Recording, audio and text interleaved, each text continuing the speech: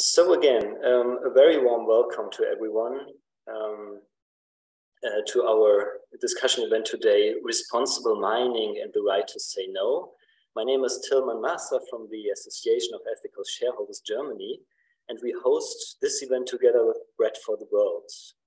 It's part of the Alternative Raw Materials Week, a series of events right now focusing on social and environmental impacts of raw material supply chains and necessary changes to the official raw material strategy of the German government. And I just would like to give you a quick overview why our topic is so important right now. And that's basically given to the necessary change towards a sustainable economy free of fossil fuels. The mining industry, the mining sector in general, is under pressure to show that sourcing of materials, and especially those materials called transition minerals like lithium, can be done in a socially and environmentally responsible way. At least there is an urgent need to stop environmental and human rights violations the mining sector sadly has become known for. But on the other hand, it's not only mining companies. Given pressure from more due diligence legislation, but also pressure from social movements, it's all the companies involved in the supply and value chains, and they not longer can deny their responsibility. So it is time that social and environmental standards no longer only exist on paper, but lead to real improvements for mining affected communities. But as you can imagine, the challenges do not stop there. There is an unequal structure of raw material supply chains based in colonial foundations. And still today, there's a very unjust distribution of risks and wealth in favor of rich countries.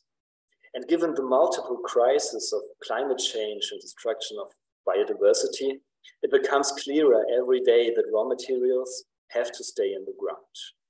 So traditional patterns and strategies of growth and development seem to be part of the problem, not the solution anymore. So that puts the mining industry, mining sites, and especially mining affected communities once more at the very center of struggles to overcome unsustainable ways of production.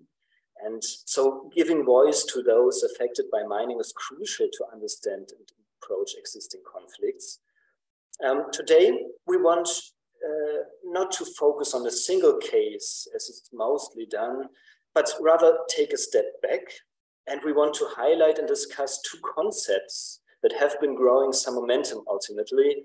And that is what our very title is: responsible mining on the one hand and the right to say no on the other.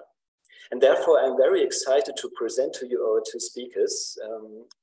Once there is Georgine Djeutane, the Consent and Right to Say No coordinator from Women African Alliance, and Aimee Boulanger, the Executive Director of the Initiative for Responsible Mining Assurance. And what we will do today is both will shortly present their work to tackle various aspects regarding mining and to solve existing mining problems. And after that, we will have enough time for your questions and comments. And again, as stated, the idea is to close the event in around 1 hour. As I do not need to remind you that this is a Saturday, but even more, I'm very happy that you all joined us today. So yeah, Georgine, the floor is yours to present your work you do at WoMin and what you do on the right to say no. Thank you very much, Tilman, and thank you for inviting me to this very important event. Yeah, it's a pleasure basically being with you and sharing our work with you. You've raised a very important issues, which has been one of the key priorities of WoMin. And without further ado, I will just proceed with my presentation and allow others to raise some questions. So I'm starting very quickly by saying a little bit about WoMin, which is an African Gender and Extractive Alliance formed in 2013 in South Africa.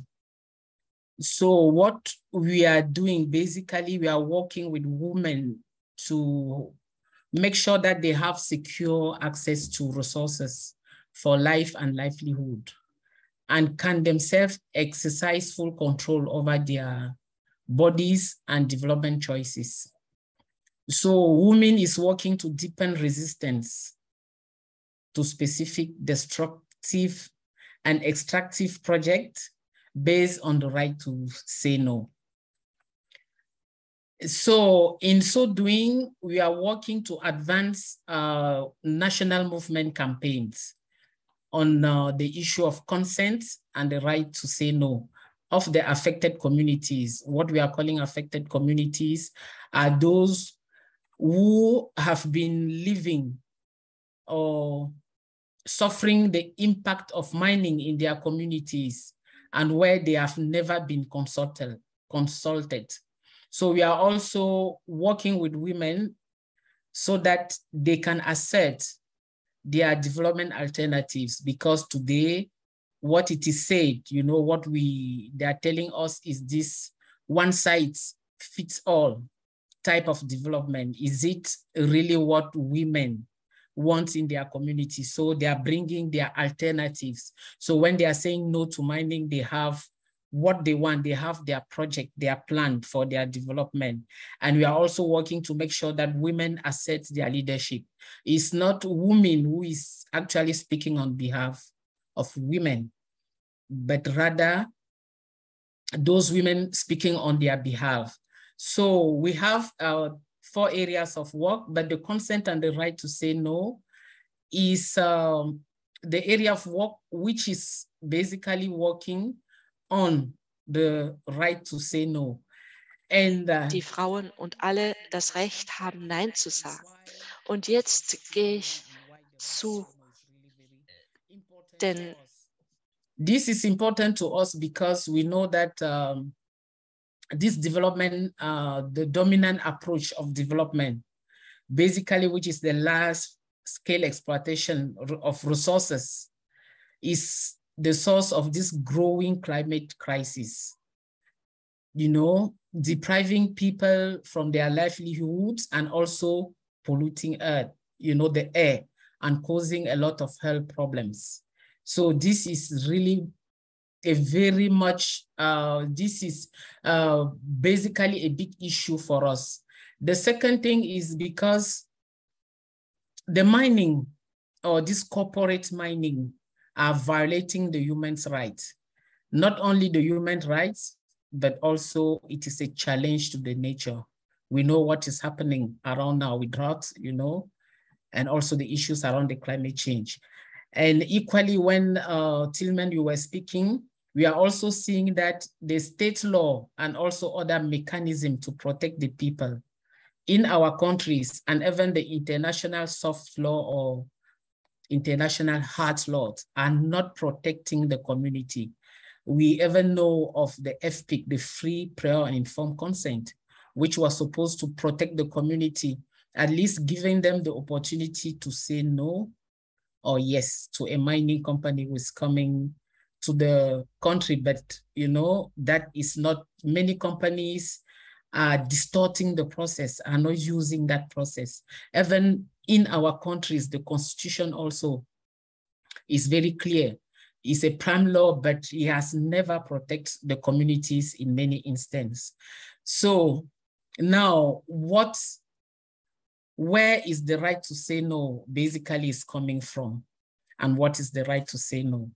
As I said, when we started working as WoMin, it was clear that communities in the rural area, basically, not only the indigenous communities, but the communities where mining is coming from, were trying to assert their rights. But it wasn't possible for them to assert their right because they couldn't know, or they were not aware of all the laws, even at the international level or at the national level, protecting them. We've thought that it would be very important to bring all these the campaigns and the communities struggling across the continent over many decades, to come together in a struggle, we are calling right to say no to this large development project. So this right to say no is equally a multi-organization project, or let's say campaign, asserting the right of women, claiming their right and their sovereignty, and also fighting to have or struggling to get the consent right where they are. So I was happy to see Andy online. WoMin is not working alone in this process. This started with in Southern Africa, in Johannesburg, when the thematic social forum on mining and extractive economies took place. And we have, many campaigns coming from Europe, from Latin America, from Africa, and from Asia, with the same slogan of the right to say no, coming together to assert their right. So now, when we are speaking about right to say no, what are our core demands? What are we asking? And now, why are we coming together? First, we are saying the right to say no is a political call to action, because in no laws we will see like explicitly that the law is saying you community have right to say no. Rather, there are provisions bringing communities to say no. For instance, it is said that they need, it's like community have to give their consent or to withhold their consent.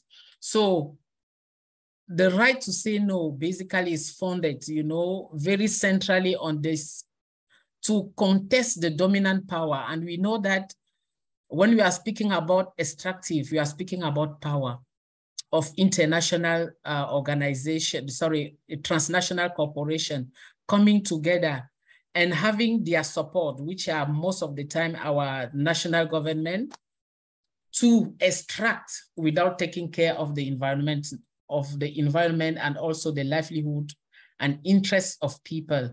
So this is a political call. We are calling and we are coming and saying we have consent, because we cannot just sit and see things changing without giving any consent, or even like saying what you are planning to do in our community is not right. Reading our Constitution, reading some of the tests, we have right to say no. And this political call can't be done alone, or a single organization cannot do it alone. So we need many organizations coming together, to have that big political force to say no to mining. Then we are also saying that the right to say no is a threat to unify struggle. So when we are speaking about extractivism, is this big mining is like, we are not only speaking about extracting, like gold or diamonds. We are seeing, extraction or livelihood of population, which is threatened by, this big agricultural project, fisheries, the big dams, the highways.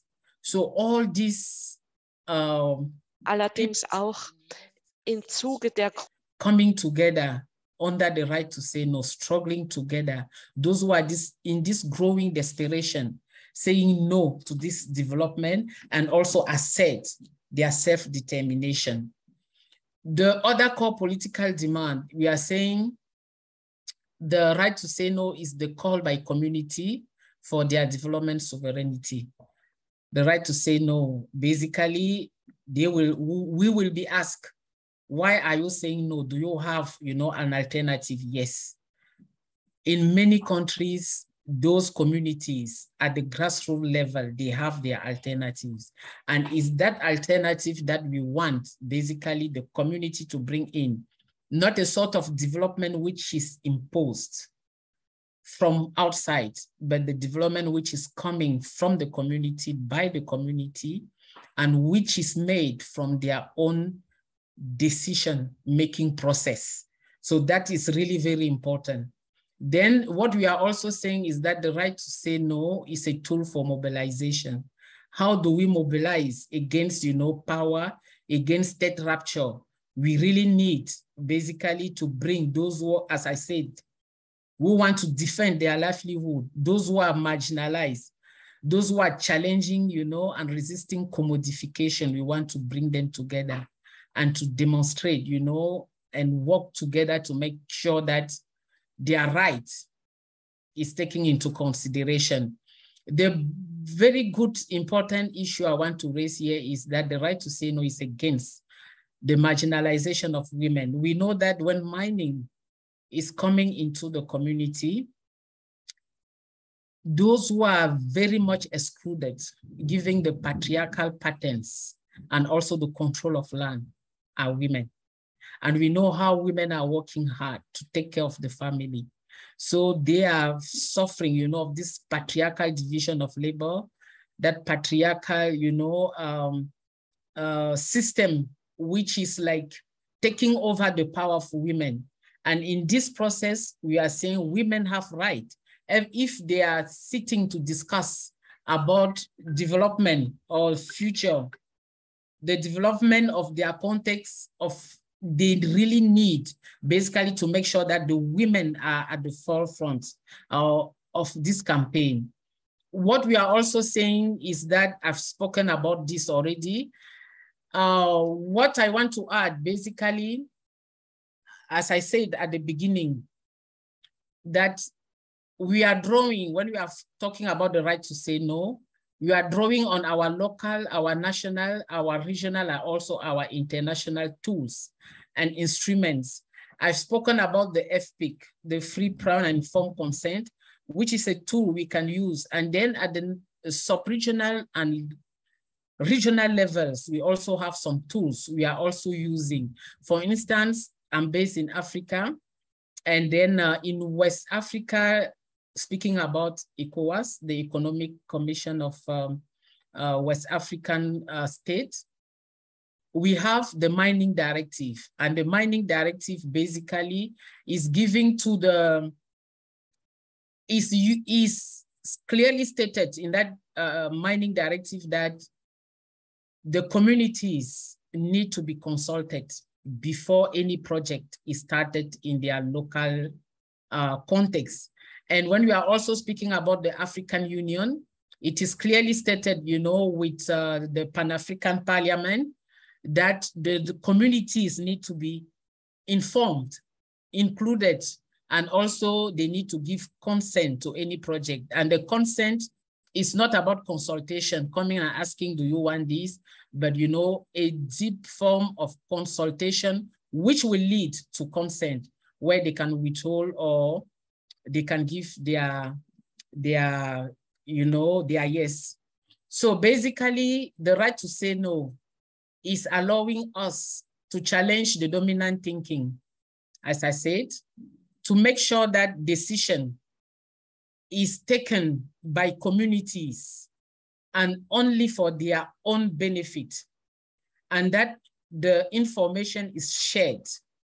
The right to say no basically is also giving us opportunity to make sure that human rights of people is taken into account, and also to make sure that the negative impact of mining in the community will stop. And that the community, if they are saying yes, in case they are saying yes to mining, they need to know what they are gaining, and the process should continue. So we want, I want to finish my presentation and allow you to basically ask more questions. We want basically to connect community struggle, and that is what we have been doing at the national level, at the regional level, international level, bringing those struggles together, bringing the indigenous communities together to speak about their rights and to resist the mining, because elsewhere, everywhere we have been working, communities are saying no to mining. Thank you very much, Tilman. This is where I will stop with my presentation. Yeah, thank you very much, Georgine. It was a very helpful and quick presentation why it's not about only negativity to say no, but also to be able to say yes to alternatives. Are there any comprehensive questions from our audience? If so, please go ahead. you can also use, as I wrote, the chat here, if you also later on would like to share your questions or comments with us. I will register all of it. And if that's not the case, well, I will hand over to Aimee from the Initiative of Responsible Mining Assurance, because as Georgine just rightly stated, there is the some international mechanisms like the FPIC procedures, the free or the right to free and prior and informed consent. But we've seen in the past that mining companies often, well, thought about, well, we have to inform mining affected communities about our projects, but cared less about the consent. And that is also why there was such a need to rightly stay and say, well, there is a right to say no. At least it's the case for indigenous communities, but the involvement and engagement with mining affected communities is crucial for any mining company today, at least if they want to present themselves as sustainable. And this is where you come in with IRMA. And yeah, I'd like to ask you to give us a short overview about your work, Aimee. Well, thank you for having me, Tilman, and it's a great honor to speak alongside with Georgine as well, and the work that they're doing there. And so again, I'm Aimee Boulanger with the Initiative for Responsible Mining Assurance, or IRMA.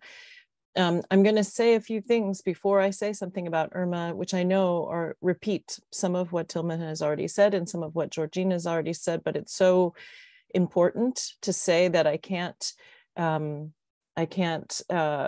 you can't skip over it, because wherever mining starts in the world today, it starts in the context that it has operated for more than a century of industrial scale mining. And that's in a place where there is deeply broken trust between communities where mining happens and the NGOs and labor unions who have advocated for the people who have been most impacted, and the mining companies doing the work. There's this deeply broken trust between those communities and civil society and labor unions and the companies. And in many cases, as Georgine said, many of these communities were promised the benefits of mining, financial prosperity or jobs, or that the impacts that would come with mining would be cleaned up and the land would be restored to healthy uses after mining was done. And in many cases, those communities did not receive the benefits that were promised. Instead, they had been left with pollution, very short-term jobs. This was not multi-generations of jobs, a loss of clean drinking water. Wasser ist verseucht, das Land ist verseucht, alles ist verschmutzt, die Gesundheit der Menschen ist ruiniert.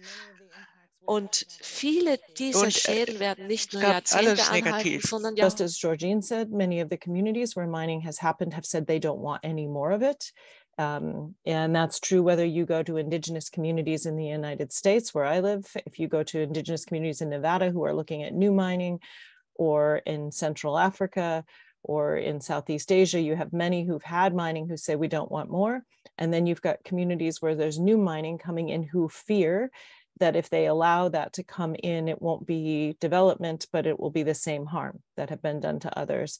And so even as we face that deep resistance, we have these deep complications in the world that we live today.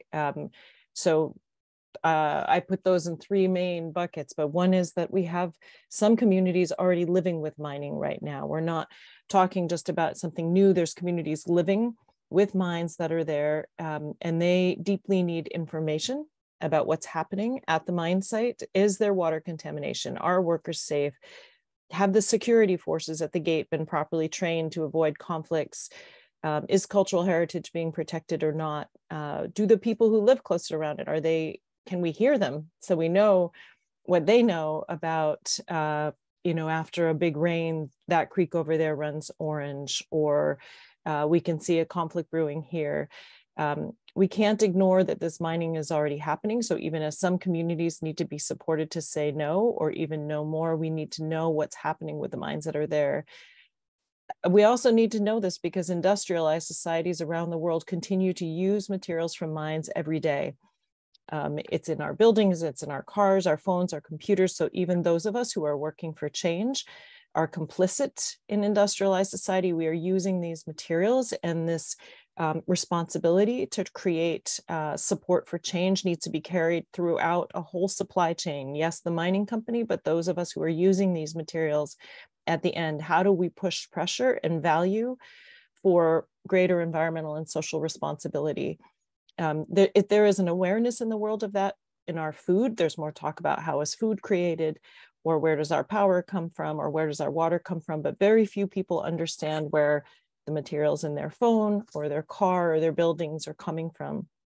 And this is all the more important because as we talk about energy transition, there is talk about a whole new percentage of mining, a whole new set of materials. We have this very challenging conflict that we want renewable energy and to reduce the harm of climate change, but the materials needed to build solar. Dass eine Klimakrise stattfindet. Wo kommen die Batterien her? Was brauchen wir?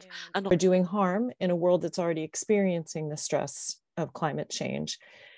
So it is a difficult moment to say we just won't have any mining unless we're going to figure out how do we do energy transition.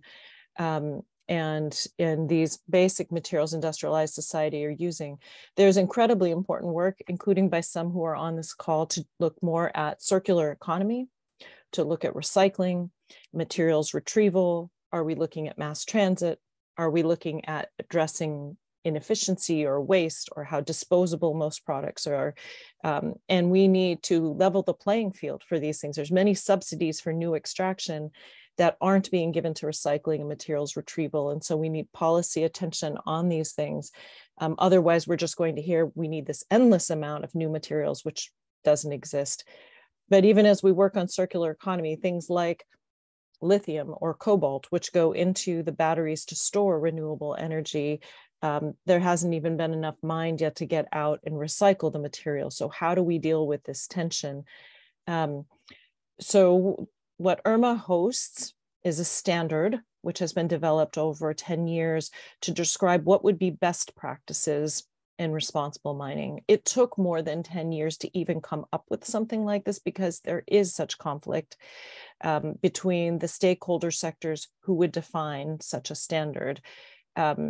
What they have crafted is first the table which governs that standard. IRMA is equally governed by civil society, including NGOs and labor unions and mining affected communities, working alongside private sector companies like mining companies or finance or car makers, jewelers, those who make things there, and trying to spend more than 15 years struggling through asking many of you and others in the world if it's an issue like water, what is best practice in protecting water resources, or as Georgine says, what's the best practice in engaging stakeholders so they can be heard, and crafting a standard which will never replace the importance of laws, because everything that we host is a voluntary initiative. We are trying to create incentive for companies to be measured against something which is even stronger than laws in any country in the world, right? But it's a voluntary. And so it is never going to replace the importance of governments doing their job, but it can be used as a model to strengthen laws. There is not a country in the world which has laws sufficient to prevent significant harm where mining happens. That's true in Canada and Australia and the US and across Europe, as well as it is in Indonesia or Papua New Guinea or Southern Africa. Or Russia, where these materials for energy transition are coming from.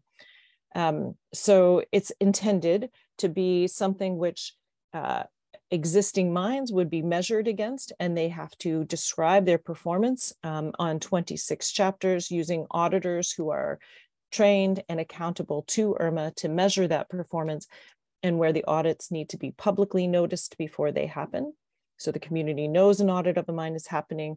They understand how to use it, where the audit report coming at the end is detailed and is shared publicly. So again, groups like Zimbabwe Environmental Law Association can pick up that report, as they are with the Unki mine in Zimbabwe, and look through where does the mine meet requirements, where does it not meet requirements, and begin to use it as a benchmark for asking for improvements at the site. To come back to something Georgine said, in one, there are 2 chapters there that deal with this issue of consent. It's considered a critical requirement, which means for any achievement levels in IRMA. IRMA is not just pass-fail, it's not a green check, you're responsible, it's scoring performance on 26 different chapters, from how do you engage stakeholders to how does the mine protect its water or cultural heritage or air quality.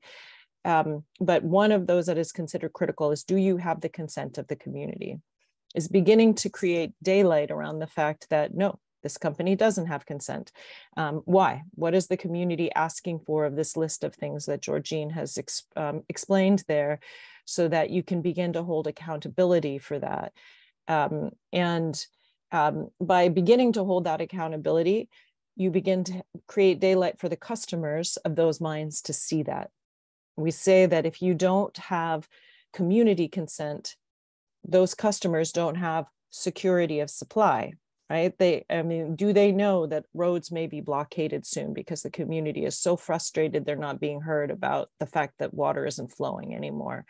Do they know that there's so much conflict, you may have violent altercation with security forces at the gate? It's dragging these issues out into the daylight more, so that a greater range of the supply chain of mining and its customers understand the dynamic that's there, and then creating pressure and support for those in the mining companies who could make things better to have that pressure. There's been so much market pressure to date to keep the prices as low as possible, so these materials just get out, you can sell them as cheaply as possible on the market.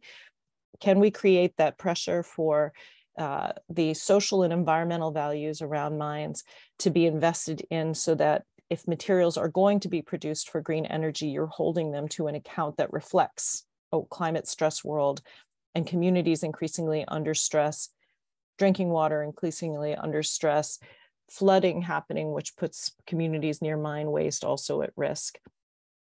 So it's ultimately, IRMA standard is a tool. It's a tool that if you are a group like Georgine's group and you've got existing mines there, you can press for a mining company to be audited, look at performance and ask for change and improvement. You can have communities around these sites be heard. Do they feel they're being responded to by mining companies there? And for governments and the NGOs and others that are encouraging them to improve policies as a model for where should mining related laws in each country come up to better protect the needs there, and then spread that accountability from our car makers and jewelers all the way back up to the mine level to create value for environmental and social responsibility.